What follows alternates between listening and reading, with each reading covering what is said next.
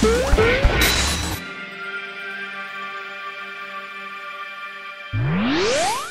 concept of miniature versions of classic consoles preloaded with a whole library of games is a fantastic one.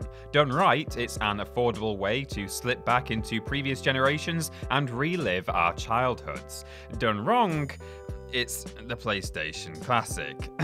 Sega is the latest company to throw its hat into that particular ring, and because the selection of games is one of the most important factors in determining whether or not these consoles are worth purchasing, we're ranking every game on the Mega Drive Mini from worst to best. That's the Genesis if you're from North America, but we called it the Mega Drive in the UK, and we're doing that for this whole 64-point list. Yeah. But TripleJump, I hear you cry.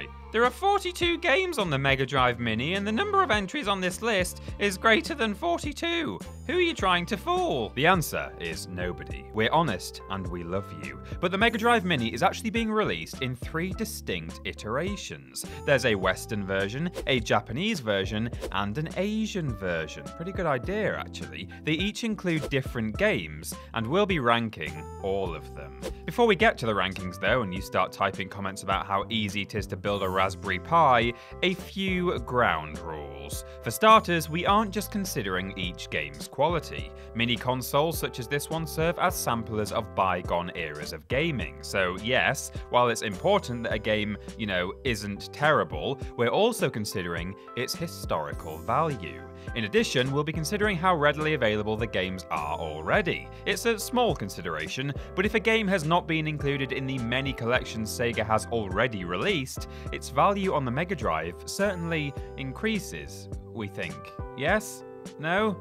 Well, it makes sense to us. You can like it or lump it. I'm Peter from TripleJump, and this is every game on the Mega Drive Mini ranked from worst to best. Number 64, Party Quiz Mega Q, Japan.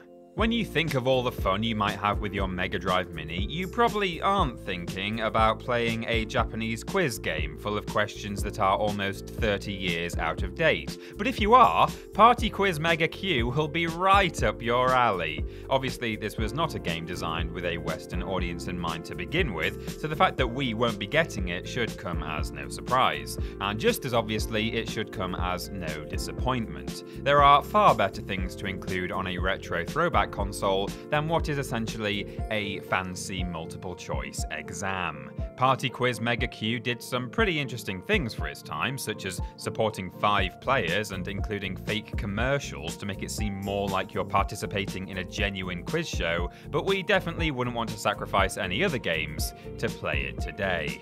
Number 63, Sonic the Hedgehog Spinball, Western. We aren't saying that Sonic the Hedgehog Spinball is a bad game, it's just definitely not, in any sense whatsoever, a good game. It is, at the very least, an interesting novelty. Sonic taking the place of an actual pinball is a serviceable concept for a spin-off, and Sega got there with its mascot a full 11 years before Nintendo did with theirs in Mario Pinball Land. Sonic fans were used to seeing the blue blur curled up into a ball, and they'd already bounced and flipped him around pinball-inspired levels, so Sonic Spinball could have worked. Unfortunately, this game was not a product of a development team's creative spark, but of Sega insisting on a quick product to plug a release gap. Sonic Spinball came together in only around 2 months, and its inconsistent physics, irritating design, and distinct lack of fun all make that very apparent. Number 62, Sword of Vermilion, Asia. Fans of RPGs will certainly be saddened to learn that Sword of Vermilion isn't coming westward. Fans of good RPGs, however, will be far less sad. The graphics look okay, but it must be said that they weren't even impressive at the time of the game's original release, and the objectives are so unclear that Sword of Vermilion came packaged with a 100+ page hint book telling you what to do. The game fares no better in combat than it does in any other area. The range on your attacks is laughably short, so that you're almost guaranteed to take as much damage as you inflict. Your character can level up and you can buy a very small number of weapons and armors, but while your hero does get stronger, he never seems to get any more competent. Number 61, Altered Beast, Western. At this point, we think even Altered Beast would prefer if we all forgot about Altered Beast. While the arcade original has its small, easily ignored place in gaming history, the Mega Drive version likely only sold as well as it did because it was one of the earliest games on the system. The basic concept of Altered Beast is that you're a dead guy in Greece, we guess, turning into a wolf? Honestly, we have no idea. Fans of tedium will certainly be well served by this game's inclusion, but that's about it. The sad fact that it did sell well is likely why it keeps being told to rise from its grave. Rise from your grave. Being featured in far more collections than good sense should ever allow. For a game that nobody should want to play, there are already plenty of other ways to play it, and it does not need to be included in the Mega Drive Mini. Number 60, Vector Man, Western. From a technological standpoint, Vector Man was an important game. From any other standpoint, it was fine, I guess? Question mark? In the more primitive video game generations, developers tried their best to make things look more advanced than they really were. See the wireframes of Battlezone, or the simple polygons of Star Fox, or the balls of Balls with a Z. Vector Man did its best to produce smooth animations and gameplay beyond that normally seen on the Mega Drive, by building a character out of 23 simple spherical sprites. The result was indeed impressive by Mega Drive standards, but it's certainly not an approach that has aged well visually, ironically looking more primitive today than many of the contemporary platformers it attempted to outdo. It's worth giving Vector Man a spin just to appreciate the effort, but overall, there's nothing to see here. Number 59, Assault Suit Lainos, Japan and Asia. Some games qualify as punishing, and others qualify as punishment. In the latter category, we have Assault Suit Lainos, which was released in North America as Target Earth. Many games at the time leaned on brutal difficulty as a way of extending playtime, and Assault Suit Lainos is one of those games that leaned on it much too heavily. This is disappointing because there's actually an innovative game here. Your performance in one stage determines the bonus items you're given for the next. It has more than a dozen different weapons, which is a huge amount for the genre, especially in 1990, and if you thought Halo introduced regenerating health to the video game landscape, you'd be very wrong. Why does everyone think that? For one thing, the health doesn't regenerate, your shield regenerates, and even if it was health, it wasn't the first. Assault Suit Lainos may not have introduced it either, we have no idea who the first one was, but it's certainly in this game from 1990, so shut up, Halo. A fairer level of difficulty would almost certainly have earned this game a larger audience, as there's so much it does right, but as it stands, it's a frustrating relic that sadly failed to live up to its own potential. Number 58, Eternal Champions, Western. Eternal Champions is one of roughly 40,000 fighting games developed to coast on the success of hits like Mortal Kombat and Street Fighter II. It's also not an especially inventive one. It works, don't get us wrong, and the game's take on Mortal Kombat's fatalities are fun in their own right, but beyond that, the only things Eternal Champions has got going for it are its characters and settings, which are drawn from real and fictional history. Quite interesting. It's worth playing then for its novelty, but not much else. One hot and fresh science fact though, whip, is that the game was compatible with the Sega Activator, a very early attempt at motion control that, well, didn't work. Thankfully, the game takes pity on anyone who attempted to use the activator, automatically granting them increased attack power and defense, almost like they knew it didn't work. It was the least they could do for the one unfortunate child who actually owned the thing. Number 57, Slap Fight MD, Japan and Asia.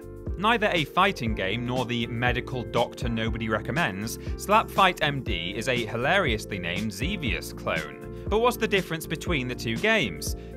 Well, the name. basically. And now that you've experienced that, you can go and play Xevious instead. Okay, that's not entirely fair. Slapfi MD does have a power-up system that owes more to Gradius, and for a clone, it's an admittedly competent one.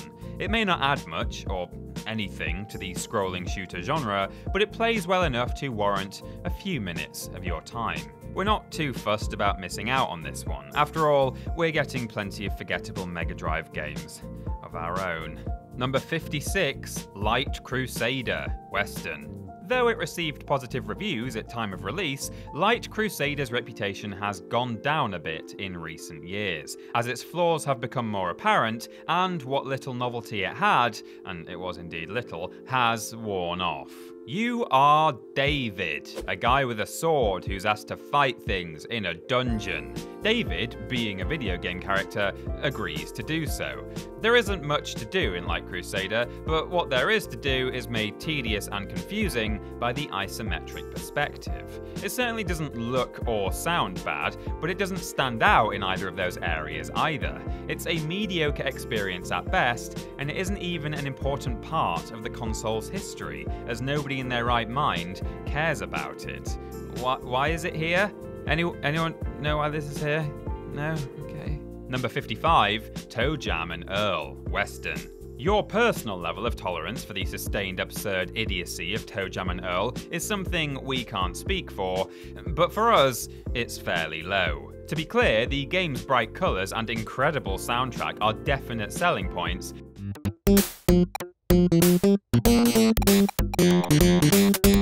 but its limited gameplay and aimless silliness get tiresome far too quickly. The game tasks you with walking around a floating island to see if one of your lost spaceship parts is there. Then you take an elevator to another floating island to see if one of your lost spaceship parts is there instead. Riveting stuff. The map layouts and locations of the spaceship parts are randomized, which you'd think would lead to increased replay value, but it really just means you can't familiarize yourself with the game enough to strip away the tedium. In the parlance of Toe Jam and Earl's time, it's totally gnarly, dude! And please note that gnarly is actually a bad thing, and you've been using the word incorrectly for decades. Number 54, the Super Shinobi, Japan and Asia. Eastern gamers are getting a Shinobi game that we aren't, but we think we'll recover because it's really not that good. Known as the Revenge of Shinobi to us Westerners, this was the first game in the Shinobi series to be developed with a console audience in mind. As such, there are still a few kinks to be ironed out of the formula. The character movement is stiff, as though you're wearing a load of old towels discarded by a massage parlour, and the level and enemy designs feel more frustrating than fair. What's more, it's unlikely that this will even represent the original version of the game, which contained unlicensed cameos by Batman and Spider-Man, among other famous faces that Sega legally had absolutely no right to use. Of course, it's important to remember that this isn't the worst Shinobi game. It's just worse than most Shinobi games. Number 53, Columns, Japan, Asia and Western. Columns was Sega's answer to Tetris, and it wasn't a bad one. It was different enough that it didn't feel entirely derivative, yet offered a similarly compelling experience. However, it was far from the best falling block puzzler out there. Heck, it's far from the best falling block puzzler on this list. As a filler title, the Mega Drive Mini could do far worse. Columns has a nice soundtrack, is perfect for pick-up-and-play time killing, and is a genuine part of Sega's legacy, as a version of Columns was the pack-in title for Sega's Game Gear, but it's unlikely to be the first, second, third, or even 13th game people navigate to when booting up their adorable little Mini. It exists, and it's a welcome inclusion, but we doubt it will get much more attention from you than it will from us. Number 52, Phantasy Star 4, The End of the Millennium, Japan, Asia, and Western. The Phantasy Star series was the defining JRPG franchise on the Mega Drive, and Phantasy Star 4 was overall the best received installment. For that reason alone, it's nice to have it in this collection, but it absolutely does show its age. While it still looks and sounds nice, there isn't much to the story, and the story itself is subject to some extremely poor English translations. It's also rather short, with a full playthrough clocking in at around 20 hours. Now that's not not inherently a bad thing, of course, but if you're the kind of RPG fan who enjoys finding and completing side quests, this is not the game for you, as there's exactly one side quest. Your mileage with Phantasy Star 4 then is almost entirely down to how much patience you have for early RPG design that has long been left behind. If you have no such patience, Phantasy Star 4 certainly won't help you to develop any. Number 51, Wrestle Ball, Japan and Asia. Are you familiar with Wrestle Ball? Probably not, because it was released as Powerball in the West. Are you familiar with Powerball? Probably not, because it wasn't very good. Wrestle Ball, which is what we'll continue to call it because that name is hilarious, is one of many futuristic sports games inspired by the 1975 dystopian film Rollerball. It seems that video game developers took one look at that hyper-violent world and thought, that does look like fun. Sadly, Wrestle Ball lacks the inventiveness to do anything interesting with its own concept, and the experience we're left with amounts to nothing more than shuttling a ball back and forth across a small pitch. There's some fun to be had in the two-player mode, but much more fun to be had in, well, the other 50 games in this list, to be honest. Number 50, Alex Kidd in the Enchanted Castle, Western. In some alternate timeline, Alex Kidd remained Sega's mascot, never to be replaced by Sonic, and thank Christ, we don't live there. Alex Kidd was Sega's original answer to Mario, in the same way that, well, a nappy full of old needles could theoretically be someone's answer to a stuffed animal. Though he hung around for 6 games, he never received much love from players or critics, which is good because he deserved neither. Enchanted Castle isn't the best Alex Kidd game, but for the sake of historical documentation, it might put forth the best argument for why the series never caught on. The controls are loose, the level design thoroughly uninspired, and boss fights are literally just games of rock, paper, scissors. If only the storage space on the Mega Drive Mini set aside for Alex Kidd in the Enchanted Castle could have been used in a better way, such as, you know, being left empty, for example. Number 49, Shining Force, Japan, Asia, and Western. Shining Force is part of a long-running series that's still receiving games today. That's good news for fans who want a regular Shining Force fix, because they don't have to rely on playing this old thing when it comes out. Shining Force is a tactical RPG that seems to draw a lot of inspiration from Nintendo's Fire Emblem, but it has very little of that game's quality. It does attempt to mimic Fire Emblem's named recognizable units as opposed to generic ones, but it forgot to give most of them personalities, rendering the effort moot. It's not a bad game, but it doesn't do anything to stand apart from any other tactical RPG. What's more, its English translation is legendarily bad, with characters being misnamed and entire plot points being left out. In 2004, the game got a much better Western release on the Game Boy Advance, and as long as that version exists, there will be no need to go back to this one. Number 48, Virtua Fighter 2, Western. You might hear the name Virtua Fighter 2 and think, oh, that's an important part of gaming history, and you would be correct, but you probably wouldn't be thinking of the Mega Drive port of Virtua Fighter 2, which has never been and will never be important to anyone. Remember, the big selling point, and by far the most impressive feature of the Virtua Fighter series, was that it was three-dimensional. The Mega Drive port wasn't. It was two-dimensional. What? Now, it works, and it's fine, but it just isn't Virtua Fighter 2. Had this exact version of the game been released under the name Feel My Knuckles, yet another Street Fighter clone, nobody would have been able to guess it began life as a Virtua Fighter 2 port. In fact, you might say, it's virtually not worth your time. Yeah. Number 47, Wonder Boy in Monster World, Asia and Western.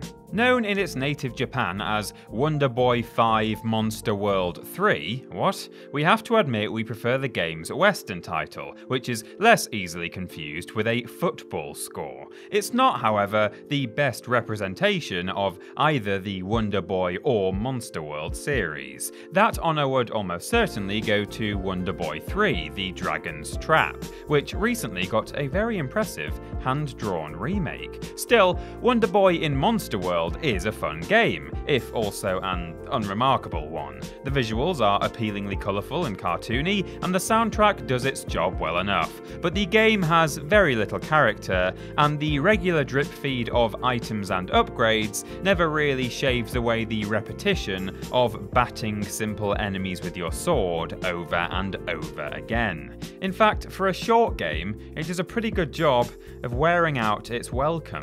Number 46, Kid Chameleon, Western. If you disregard the existence of most platformers ever made, Kid Chameleon is one of the best platformers ever made. In this reality though, it's an easily forgettable and indeed largely forgotten attempt at a mascot platformer on a system that has plenty of better ones, to be honest. You play as Casey, also known as Kid Chameleon, because he gains superpowers whenever he wears masks.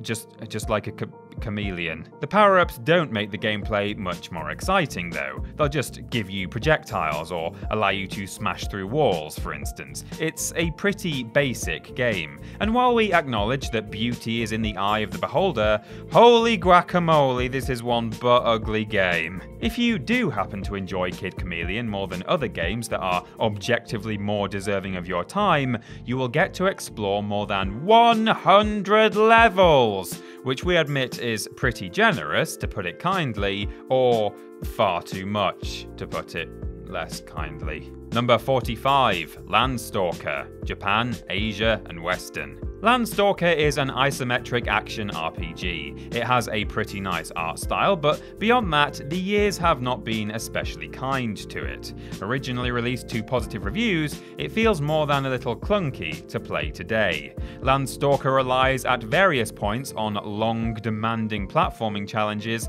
which are hindered severely by the controls and isometric perspective. Failing them may not result in a game over, but it will force you to repeat areas, which gets frustrating very quickly. I'm sure you don't need me to tell you. The combat is also very simple and often unfair, as many enemies have longer reaches than you do, and you aren't nearly nimble enough to evade attacks consistently. The Japanese release of the game remains notable for its very adult situations and jokes, but those were removed and rewritten for Western audiences, meaning Landstalker has been stripped, ooh la la, of probably the most significant aspect of its personality. Another point for the censors. Number 44, Outrun 2019, Asia.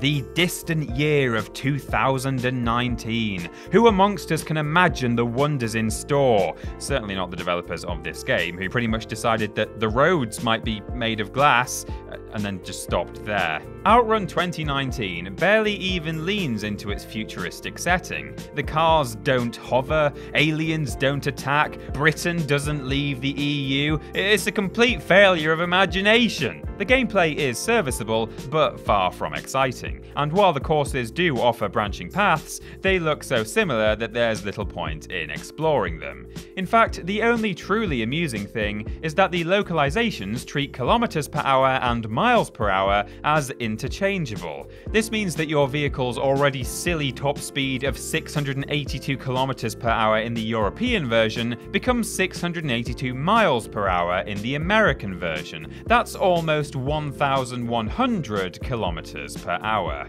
So maybe this game does have another idea other than just glass roads for what happens in the future, in that in 2019, nobody will be able to do basic arithmetic. Number 43, Puyo Puyo, Asia. One of the all-time greatest falling block puzzle games, or perhaps falling blob puzzle games, Puyo Puyo started life as something of an afterthought. Technically, the series is a spin-off of Mado Monogatari, a largely forgotten series of RPG dungeon crawlers. Puyo Puyo features characters and other elements from this series, but its gameplay couldn't be more different. Instead of zapping enemies with magic, you are arranging little gelatin-like globs by color. colour. It's a simple concept, but one which proved to be very fun, to be honest. Line up 4 or more jelly babies of the same colour, and they wink out of existence. That's it, but the real strategy and satisfaction comes from orchestrating chain reactions to clear more of the little Puyos from the board, and send garbage blocks to your opponent's screen. It's a great addictive puzzler that sadly the West isn't getting. At least, not under this name. Ooh, what do I mean by that? Well, let me tell you, with number 42, Dr. Robotnik's Mean Bean Machine. Western. I'd like to play Puyo Puyo, but unless a terrifying bald man scowls at me from the box art, I just don't believe I will. That's what we assume Sega and Compile must have thought when developing Dr. Robotnik's Mean Bean Machine. This game is, from tip to tail, just a Western localization of Puyo Puyo covered in Sonic the Hedgehog stickers. That doesn't make the game less fun, of course, and it almost certainly sold better as a result of its visual ties to the Sonic universe. It would have been nice, however, to get a proper release of an early Puyo Puyo game on the Mega Drive Mini, just so Western gamers could get a little taste of the original, but we'll take what we can get. However, we're a little disappointed that the lone Western representation of the series is, to be frank, a shameless reskin. But like I say, good enough for us, I guess. Number 41, Puyo Puyo 2, Japan and Asia. Puyo Puyo 2, which is a pun, so we can get away with just calling it Puyo Puyo 2, followed up on the unexpected success of its predecessor by essentially providing more of the same, but better. When Compile developed the first Puyo Puyo game, they didn't treat it as anything more than a simple side project that might bring some quick money. With the second game, though, they knew they had a hit on their hands, and so they dedicated more resources and attention to it. This paid off, as Puyo Puyo 2 became the biggest arcade success Japan had ever seen, and the game was ported to as many systems as possible, including the Super Famicom, PlayStation, Sega Saturn, PC, the Mega Drive of course, and even the Virtual Boy, though that version was cancelled alongside the console's mercy killing. We Westerners won't be getting this with our Mega Drive Minis, but the untranslated arcade version is included in the Sega 3D Classics collection for the 3DS, so if you really want it, you go get it, Tiger. Number 40, Lord Monarch, Japan. Lord Monarch is an installment in the long-running and largely Japan-exclusive series Dragon Slayer. The closest most Western gamers will have gotten to that series is the NES game Faxanadu, which kind of sounds like an album by Olivia Newton-John. Lord Monarch is a real-time strategy game that features a large number of interesting mechanics, including alliances that, in order for the game to end, must be betrayed by either party, turning much of the experience into a sort of diplomatic game of chicken. You can also liberate condemned men from the gallows, who will then be indebted and loyal to you for life, which is either the smartest or stupidest war strategy we've ever heard. It certainly doesn't look pretty on the Mega Drive, the Super Famicom version easily surpasses it in that regard, but a medieval RTS featuring monsters, rebels, magic and demons sounds like it could be a lot of fun, and we can confirm that it is. Number 39, Space Harrier 2, Japan, Asia and Western. Space Harrier was a massive arcade hit for Sega, so when it came time for the company to release their Mega Drive, they made sure Space Harrier 2 was included in the launch lineup in both Japan and North America. It arrived shortly after launch in Europe. The original game's success is easy to understand. There was little else like it, and its scaling sprites and world design, inspired by the striking works of artist Roger Dean, made it a game everyone had to try at least once. The sequel was redesigned for consoles, specifically around the specifications of the Mega Drive itself, so that the game wouldn't feel like a downgraded arcade experience and would instead function as a home game that could stand on its own two legs, or, you know, hover, I guess. Space Harrier 2 isn't particularly long, with only 13 stages, but surviving them isn't easy, and true satisfaction only comes with mastery of this frantic experience. Number 38, Monster World 4, Japan, Asia and Western. Monster World 4 is a divisive game in the series, with some fans loving it and others being disappointed by its low difficulty level and reduced emphasis on exploration. Whatever your personal feelings though, it's a welcome addition to the Mega Drive Mini, as prior to this, the game has received only one English language release, in 2012 on the now dead Wii Virtual Console. Leaving Wonder Boy behind, this game sees you taking control of Asha, a young girl with a sword and a chubby little penguin monster that can fly. She sets off to find and help a number of spirits throughout her world, and while the adventure is a rather shallow and easy one, it still manages to be a lot of fun. It's also, it has to be said, absolutely adorable. Monster World 4 has a fantastic art style, and for a low-key platformer, you could do far worse. Number 37, Thunder Force 3, Japan, Asia, and Western. Despite the name, this is not a Michael Johnson simulator. The first Thunder Force game, released in 1983 for the PC, was an impressive overhead shooter that allowed players to steer their craft in any direction. By the time of Thunder Force 3, however, the series reflected the much more common side-scrolling approach. This makes Thunder Force 3 feel a lot like, well, any other game in the genre, really. It does, however, look fantastic, and it still plays pretty well today. In scrolling shooters, the experience comes entirely down to the tactile thrill of blowing things apart, and Thunder Force 3 has that in spades and spades. That's about all it has, but for games like this, that can be enough. It also offers some difficulty options, determining, among other things, whether you lose just your current weapon or all of your collected weapons when you die. That's seemingly a fairly small detail, but it has big ramifications, as it helps tailor the game to either beginners or experts. So this is a title you're sure to get something out of, whoever you are.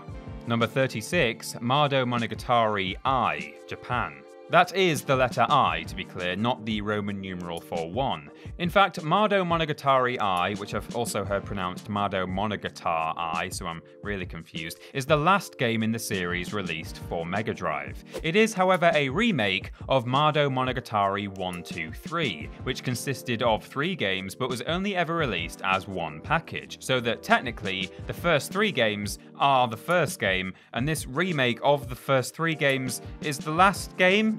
It's easy to understand. As you might guess, this game was Japan exclusive. In it, we guide protagonist Arla Nadia from age 5 through her teenage years as she explores dungeons and fights monsters. It's a pretty interesting game that we'd probably enjoy, but we'll never know. If only Mado Monogatari I got localized years ago as Dr. Robotnik's Angry Bean Dungeon. Number 35, Ghouls and Ghosts, Japan, Asia, and Western.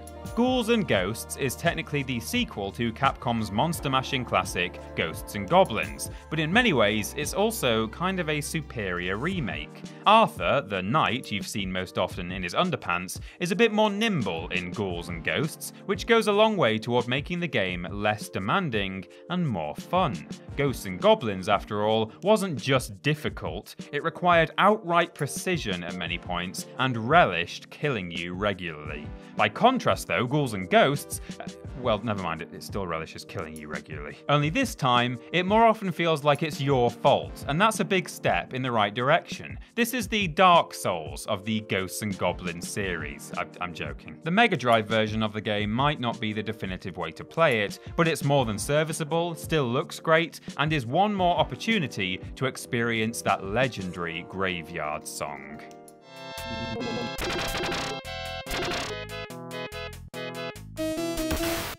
Number 34, Earthworm Jim, Western. As it was ported fairly quickly to the SNES and PC, Earthworm Jim isn't quite a defining Mega Drive title, but its importance to gaming history is clear. It's one of relatively few overtly comic games of its era. It's a self-lacerating, decidedly zany experience that even today manages to stand out well for its absurdism. But is it any good? Well, yeah, kind of. It's certainly a lot of fun, but a number of levels are immediately frustrating, and never quite recover, such as the one in which you must bounce puppies across the screen, and another that sees you piloting a fragile undersea craft through a series of narrow tunnels. The developers attempted to make as many levels as possible play in distinct ways, which is admirable, but also meant there was less time to test and refine each of those mechanics. And so, ultimately, Earthworm Jim's most impressive triumph is also its greatest liability.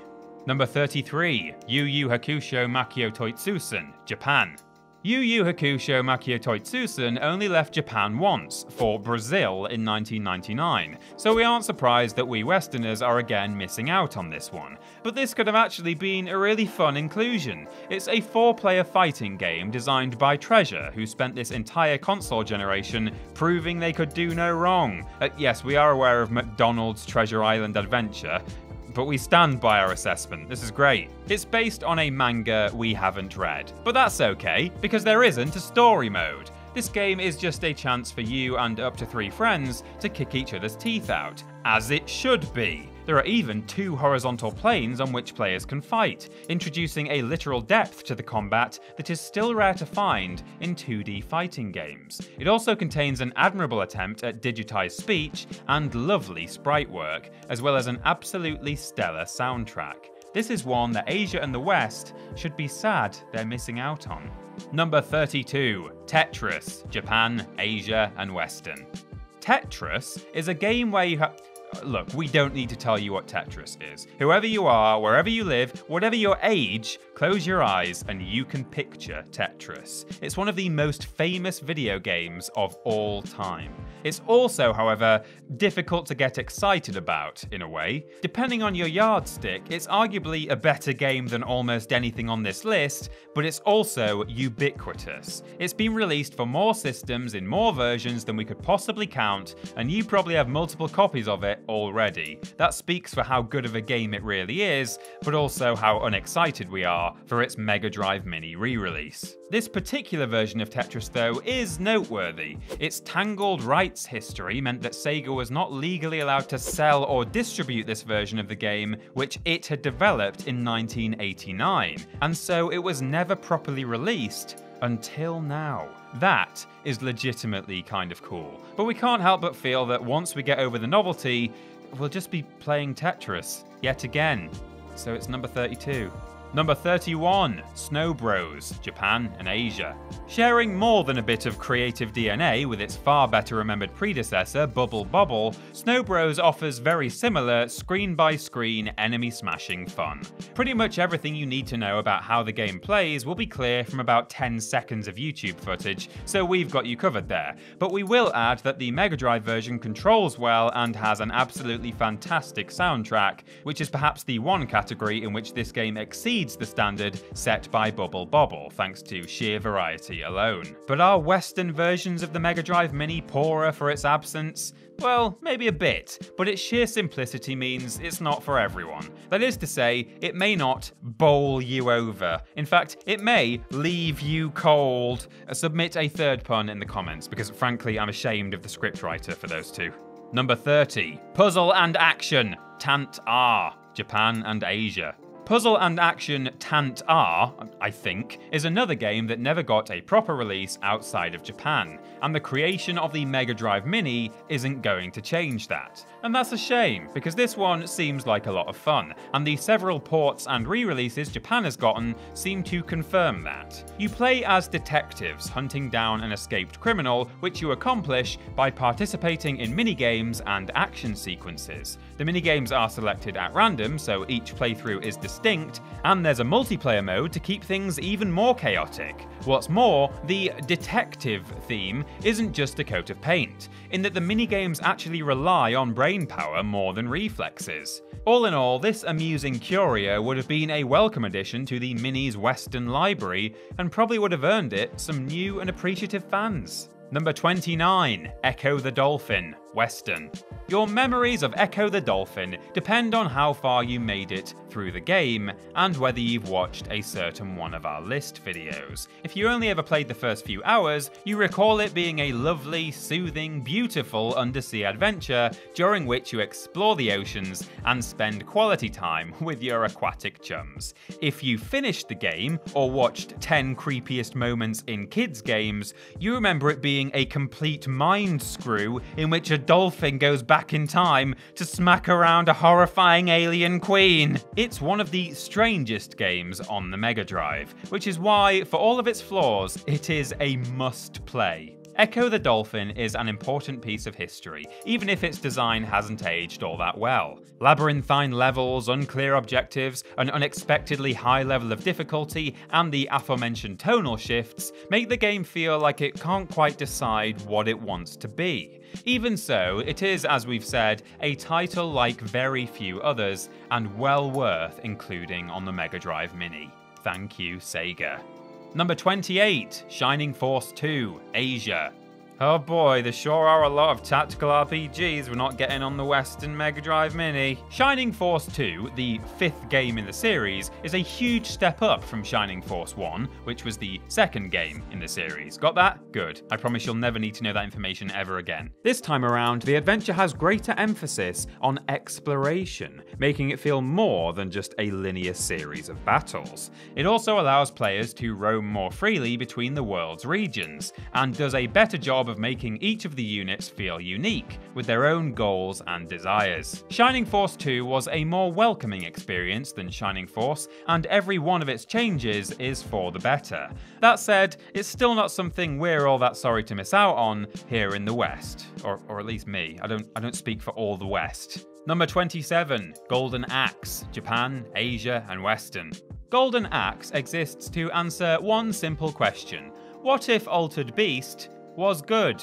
This side-scrolling beat-em-up was an arcade mainstay for years, and its Mega Drive port even added content to the experience, such as a new level, a new ending, and duel mode. So its inclusion on the Mega Drive Mini is a no-brainer, to be honest. Drawing from a number of disparate sources, including Dragon Quest, Double Dragon, and Conan the Barbarian, Golden Axe takes a wealth of great ideas and weaves them together into a fun, challenging adventure. There are 3 heroes to choose from, each with different abilities and limitations, and it's their job to defeat the Death Adder, sadly not played by Rowan Atkinson. It's a welcome inclusion and one of those firm reminders of why Sega were such darlings of the arcade and console market for many years, even if it seems a long time ago now. Number 26, Beyond Oasis, Japan, Asia, and Western. Known in Japan and on the Japanese Mega Drive Mini as Story of Thor, a successor of the Light, Beyond Oasis is an action RPG with an enduring fanbase. It's similar in many ways to more popular games such as The Legend of Zelda and Secret of Mana, and a number of its proponents feel that it should be held in equally high regard. As Prince Ali, yes, fabulous he, you travel the world defeating monsters and gradually summoning spirits in preparation to conquer a looming evil. It's a fairly standard plot, admittedly, and reviews at the time seemed split over whether that was a good thing or a bad thing. But whatever you feel about the story, the lovely animations, interesting locations, and large amounts of weapons and spells make it an adventure worth enjoying at least once. So come be the first on your block to meet his eye. Number 25, Musha Aleste, Japan and Asia. Released in North America simply as Musha, this game failed to stand out to contemporary reviewers who found it too similar to and derivative of the many other vertically scrolling shooters on the market. Time has been rather kind to Musha Aleste though, as its reputation has been thoroughly reconsidered. It's now frequently ranked as among the best of its kind. It features remarkable scrolling background effects, addictive addictive gameplay, and a hard-rocking soundtrack that went through a large number of iterations before its composer was satisfied. It's impossible not to see the love and care that went into creating Musha Aleste. Interestingly, the Japanese and North American versions of the game each had unique stories. Among many other narrative differences, the Japanese version took place in the distant past, and the North American version took place in the distant future.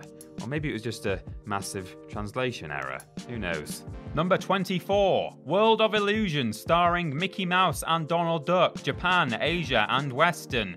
Bloody hell, I'm surprised that fit on the screen. After Castle of Illusion turned out to be such a massive hit for Disney and Sega, a sequel was inevitable. Almost as inevitable was the fact that a sequel would not live up to that game. That indeed turned out to be the case, though World of Illusion didn't go down without a fight. This time around, Donald Duck is a main character as well. In one nice tweak, Donald's adventure is just slightly different from Mickey's, as the two must find different ways to progress at various points. World of Illusion is easier than its predecessor, arguably to a fault, and doesn't have the same feeling of charm and imagination that made Castle of Illusion so great, but it's a solid game in its own right, and a fun cartoony platformer worth the couple of hours it might take you to play through it.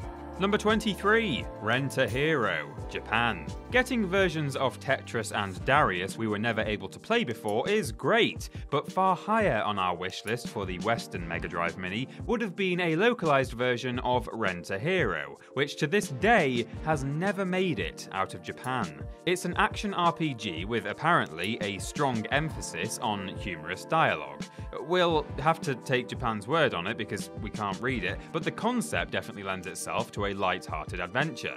In Rent a Hero, a young man orders a pizza and is mistakenly delivered futuristic combat armor instead. It costs far more than he was expecting to pay for the pizza. He obviously didn't order Domino's, so he rents himself out as a superhero to the townsfolk, demonstrating superhuman restraint by not calling himself Rent Boy. The game looks like a lot of fun and has a pretty good soundtrack, but for now, it remains out of reach. Number 22. Comics Zone, Japan, Asia, and Western. In Comics Zone, we take control of Sketch Turner, which only seems like a stupid name until you learn that he was originally called Joe Pencil. And that's not a joke either, you can trust us. We would have called him Hank Crayola. Not only does the game resemble a comic, but the format informs the gameplay, as we leap into and out of panels, use borders as handholds, and kick 7 shades of India ink out of illustrated baddies. It's a remarkably stylish game that makes the most of its concept, elevating what would have otherwise been a forgettable beat-em-up into one of the most memorable games of its era. Part of the reason it's still held in such high regard is the fact that no subsequent games have even attempted to emulate its approach. Then again, that's probably because Sega patented the style and never used it again. So thanks for that, Sega. No more of this ever, apparently. Number 21. Super Fantasy Zone, Japan, Asia, and Western. While Fantasy Zone's imagery and characters still crop up in Sega's games from time to time, it's largely been forgotten. This might be due to the fact that 5 games in the series were released over a 5-year period with very little to differentiate them. By flooding players this way, Fantasy Zone might have diluted its own novelty. Super Fantasy Zone is a great opportunity to get reacquainted with the series or to discover it for the first time. It's a scrolling shooter that has you soaring through colourful environments and killing everything that has a face on it. Clear out the level, defeat the boss, and cash in your winnings for better gear. It's a simple experience, but a profoundly charming one. The only problem with Fantasy Zone is that if you played one game, you've played them all. But it has to be said that that one game, whichever one it is still worth playing. So we welcome Super Fantasy Zone to the Mega Drive Mini. Number 20, Street Fighter II Special Champion Edition, Japan and Western. Included on the Japanese version of the Mini as Street Fighter II Dash Plus Champion Edition, this is one of many ports of Capcom's legendary fighting game classic. This version includes the content added to Street Fighter II Turbo for the SNES, as well as its own balancing tweaks, alternate character palettes, and playable bosses. However, one of the game's selling points isn't likely to be reflected on this mini release. That is, its support of a special 6-button controller. Don't worry, it's still fully playable on the included 3-button controller, but the 6-button option did a lot to help this game stand apart from its SNES counterparts. Either way though, just about every iteration of Street Fighter II is worth a spin now and again. It was a great game then, it's still a great game now, and will probably always be worth spending some time with. Number 19. Game no Kanzume Otaku? Japan and Asia. When the Mega Drive Mini was announced, all you'd hear around the TripleJump office was, "Oh, it better have Game no Kanzume Otakuyo on it," or, clearly they wouldn't consider releasing it without Game no Kanzume Otakuyu, or, why don't they just cut out the middleman and release a modern gem remaster of Game no Kanzume Otakuyu? I'm joking, of course, we had absolutely no idea what the blazes this was or if we're even saying it right. Is that actually the word game, or does it just look like it translated into English? I don't know if it's game or gammy. It turns out, though, that this game is genuinely a welcome inclusion. It's a compilation of 12 games, or gammies, from Sega MegaNet, a Japan-only service that has been defunct longer than most of us have even been alive. From a purely historical perspective, this is fantastic news. Games that would otherwise have been lost to history are instead being kept in circulation. What's more, one of them is Flicky, which introduced a little blue bird who would go on to feature in a huge number of Sonic games to follow. So the inclusion of this game on the Mega Drive Mini means that his debut will be kept alive for decades to come. Number 18. Road Rash 2, Japan, Asia, and Western. Motorcycles are fun. Beating up strangers is fun. Combine them and you get Road Rash, a smear or be smeared racing brawler that we're honestly surprised hasn't seen an entry in almost 20 years. The original game, also on the Mega Drive like its sequel, was a simple addictive affair that saw you leaving the flesh of your opponents up and down the roadways of California. Road Rash 2, though, took almost everything from that game and expanded upon it, with a greater number of locations for starters, including Hawaii, Arizona, and Alaska.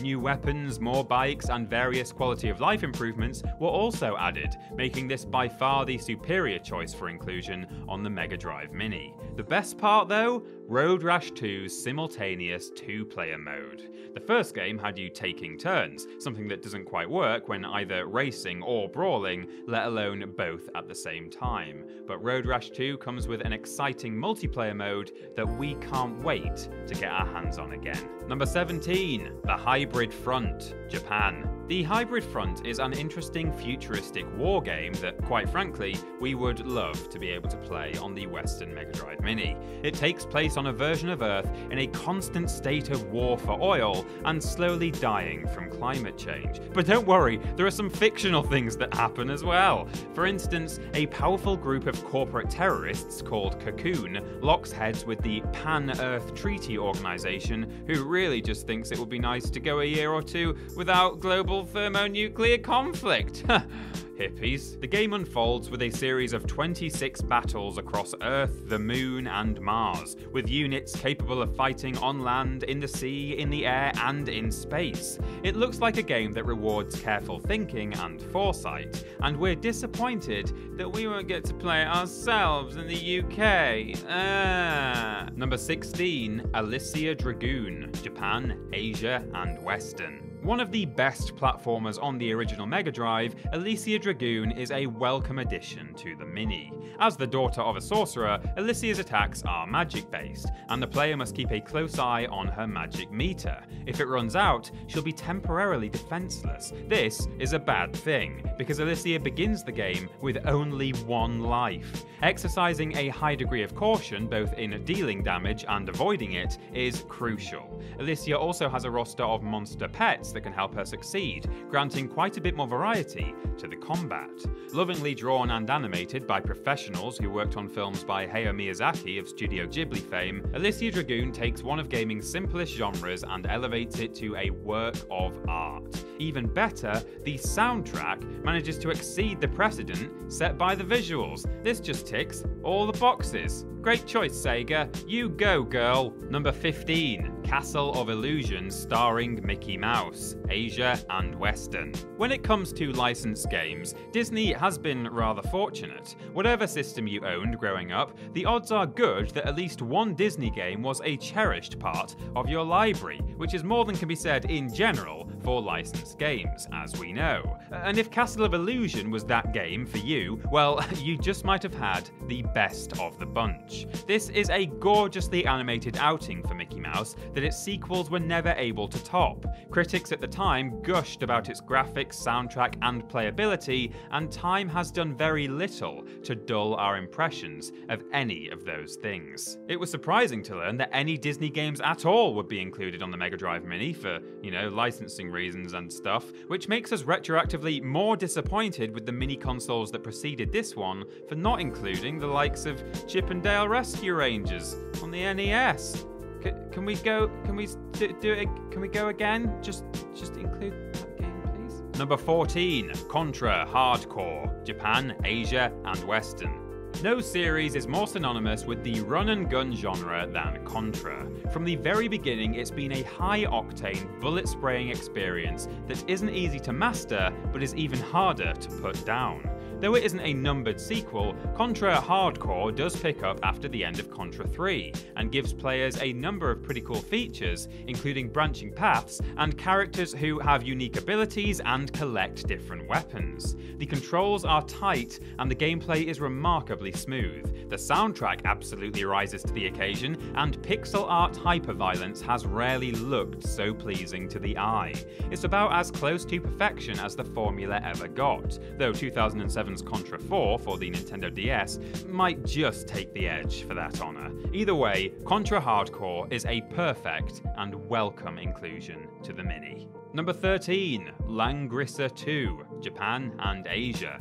Langrissa is a series that hasn't seen much representation outside of Japan, but it's one that does have a devoted following worldwide thanks to fan translations. Langrissa 2 is a tactical RPG with branching story paths, based on which of the three factions you decide to align yourself with. You can even change sides at various points, meaning you aren't locked into a single path based on one early decision. That's some pretty impressive flexibility for a console game released in 1994. By all accounts, Langrissa 2 was one of the better tactical RPGs on the Mega Drive, and its massive amount of player characters, intriguing story, and numerous outcomes relying on more than just which way the tide turns in battle make it something we wish we were getting with our Mini in the West. I keep saying that, it's a bit of a moany list to be honest, isn't it? Number 12, Streets of Rage 2, Japan, Asia, and Western. The Streets of Rage series didn't last long. Between 1991 and 1994 there were 3 releases. Between 1994 and now, there have been 0. Hopefully the worldwide inclusion of Streets of Rage 2 will lead to a whole new generation of fans who can be equally disappointed the series doesn't exist anymore. Yay! Streets of Rage 2, known as Bare Knuckle 2 in Japan, is usually considered the best in the trilogy. It updates and refines the satisfying gameplay of the original brawler and adds some welcome features. The characters here get their own unique special attacks, the enemies get more varied movesets, and new weapons have been added, all of which results in a much improved experience. The soundtrack is also one of the best on the entire Mega Drive library, and even if you aren't a fan of beat-em-ups, Streets of Rage 2 is worth playing for that alone. Get those beats on. Number 11, Strider, Asia and Western. Strider is just one of many classic series that Capcom doesn't seem interested in giving the time of day to anymore. That loss is ours, because Strider, in both its original arcade form and this Mega Drive port, is fantastic. It's a tough-as-nails platformer with protagonist Hiryu being something of a glass cannon, in that he can dish out excessive punishment, but he dies easily, and tanking hits is rarely an option. The Mega Drive version, to be honest, looks and sounds almost as good as the arcade original, which is saying a lot, and nearly all of the game's content survived the transition. Strider plays just as well here as it did there, and flipping from platform to platform through treacherous stages and waves of enemies never gets old. So we're not just glad to have it on our Mega Drive Minis, we think the system would feel just a bit empty without it. Number 10. Dynamite Headdy, Japan and Western. One of several truly great games by Treasure included in the Mega Drive Mini, Dynamite Headdy is a colourful, inventive, giddy joy. It isn't often mentioned in the same breath as Sonic the Hedgehog or Rocket Knight Adventures, but it probably should be. The visual design of the game is absolutely fantastic. The events are experienced as a kind of insane play, with puppets brawling with each other and a stage light representing your health. The sprites are large and beautiful, and so much happens on screen at almost every moment that it's impressive the Mega Drive was able to handle it in the first place. Though it's been included in a few collections over the years, Dynamite Headdy never quite seems to get the attention that it deserves, and we're happy to see it again here. Number 9. Darius, Japan, Asia and Western. Whatever your personal feelings about the games on this list, the fact is that each title will have somebody out there with fond memories of playing it on their Mega Drive. Except for Darius. And if anyone tells you otherwise, shout from the rooftops that they're a filthy liar, or just didn't realise that they never owned a Mega Drive in the first place. See, this is the first time that the classic arcade shooter Darius is getting a Mega Drive port. Does the inclusion of a brand new release sort of defeat the purpose of a throwback console? Well, yes, but it's also really cool, as it's like peeking into an alternate history. And that aside, Darius is a lot of fun for what it is. While it isn't as well remembered as its contemporaries such as R-Type or Gradius, it is every bit as challenging, addictive and satisfying. And so we're really excited that it's finally made it to the Mega Drive.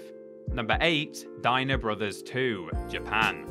Dino Brothers 2 is a strategy game with dinosaurs. I repeat, Dino Brothers 2 is a strategy game with dinosaurs. The first Dino Brothers was also a strategy game with dinosaurs, but Dino Brothers 2 is a strategy game with more dinosaurs than Dino Brothers 1, making it the superior Dino Brothers strategy game with dinosaurs. Why these games have never gotten Western releases is baffling. We love moving little tanks and knights and soldiers around and watching them do battle. Think how much more we would love moving dinosaurs around to do the same. This is literally what we were doing with our plastic dinosaur toys between ages 2 and 18, for crying out loud. Admit it, even if the game had been terrible, you would have loved this. I know I would have. It's a bloody strategy game with dinosaurs. Like I said earlier. Do you remember when I said, yeah. Number 7, Sonic the Hedgehog, Asia and Western. Nowadays, a Sonic game is considered a success as long as it doesn't either celebrate bestiality or burn your house down when you play it, but back in the Mega Drive era, he was a force to be reckoned with. Sonic the Hedgehog was Sega's first true system seller. Granted, the game isn't as fast-paced as its marketing would have you believe, and Sonic's physics definitely takes some getting used to, but we all know full well that the fantastic music and bright visuals still hold up to this day. Of the original trilogy, it's often said that this is the weakest Sonic game, though for some, it's probably the most nostalgic. Either way, there are a number of irritating sequences, primarily in the Marble Zone and Labyrinth Zone, and Sega was still finding its footing regarding level design. But this absolutely deserves its place on the Mega Drive Mini. Not that there was any chance Sega would have left it off, except for some reason. In Japan. Weird. I don't know why that's happened. Poor Japan, I guess.